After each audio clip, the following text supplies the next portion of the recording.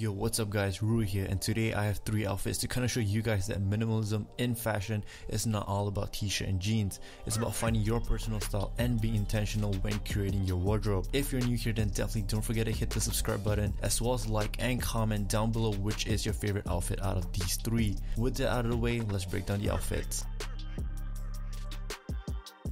First up, we have a pretty oversized fit with the Uniqlo and Engineered Garment collaboration polo tee. It is super oversized, hence I paired it up with the Fear of God Essential sweat shorts, as I think it really complements the top because of its boxy nature as well. Moving on to footwear, I have the Sweetcoat Kise V paired with black high socks. Now before anyone says anything, yes, socks and sandals is a thing, alright?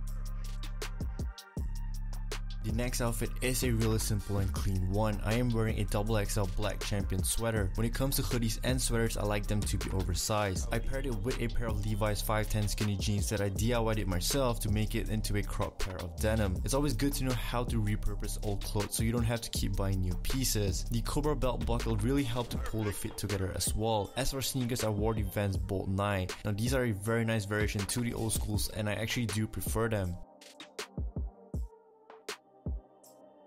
Finally, for the last outfit, the pieces here work really well together to kind of produce that dystopic look that I'm into. For the top, I just went for a little bit of a military look with the bomber jacket. The Nike undercover Daybreaks and Orbit Gear bag just simply sealed the look. I have on a beautiful pair of parachute pants from Daniel Patrick. I'm so grateful to be able to own it, as I managed to cop it secondhand from Galaxy, who I have been a fan of for such a long time. Thank you all so much for checking out today's video. I hope you all enjoyed watching it as well as got some inspiration from it. Till then guys, I'll see you guys in the next one. Peace out.